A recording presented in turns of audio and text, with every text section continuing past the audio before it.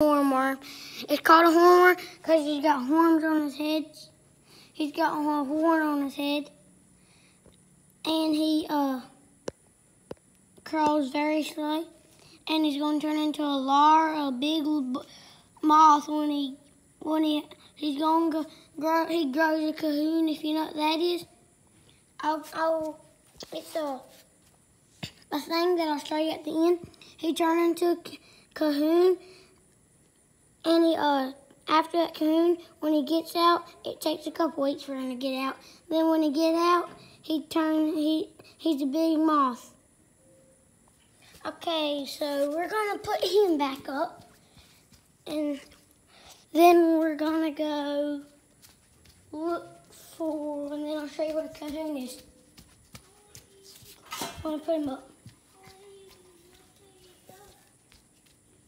You just gotta put him up with this. Okay, let's go look at a cocoon.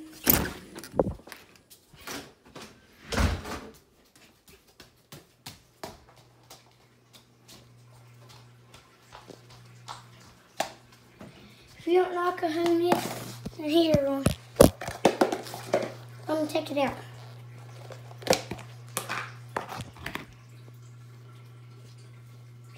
That little thing right there.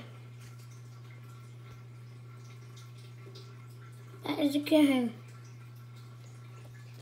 So bye, this is Leighton Gibbs. Watch another video. Put a comment down below if you think this video was good.